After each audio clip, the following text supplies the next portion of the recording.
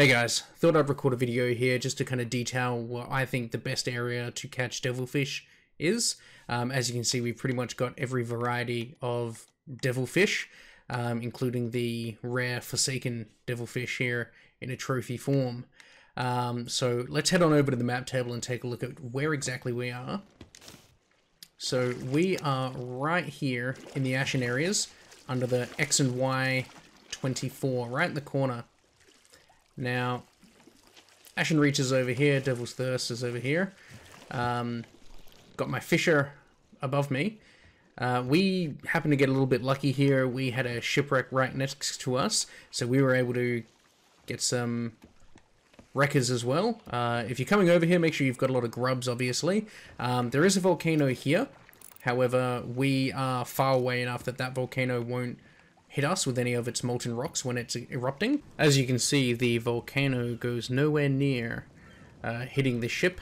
I think the closest I've seen it go is hitting the shipwreck right next to us.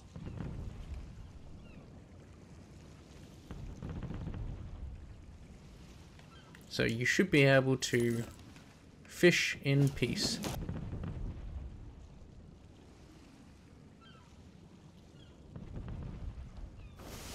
It looks close, but it's not. Make sure you're not wasting the grubs on any of those splash tails. We're so far southeast that no other ships really have come and bothered us, and we've been here for, you know, about an hour and a half, so it hasn't been too much of an issue. Being over here near the shipwreck, we've kind of been lucky enough that every time the shipwreck resets, we've been able to grab a couple of other types of fish. You know, we've got a stormfish, some ancient scales, battle gills, wild splash, just random kind of other fish as well. But yeah, I was looking on Reddit, I couldn't really find any areas that, or any threads that really detailed where the best place would be. There were some that said kind of over here, around T17 to 18.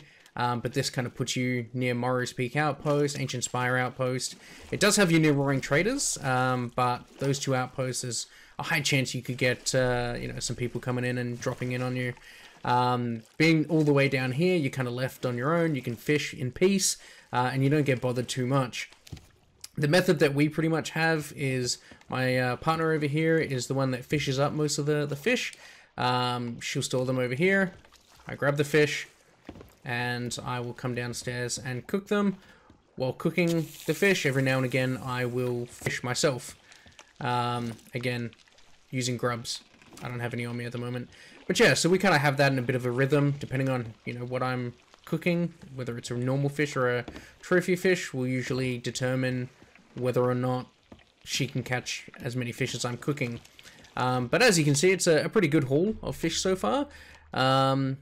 Yeah, if you found this helpful, drop a like and subscribe for more Sea of Thieves videos. See you later. Regular gaming.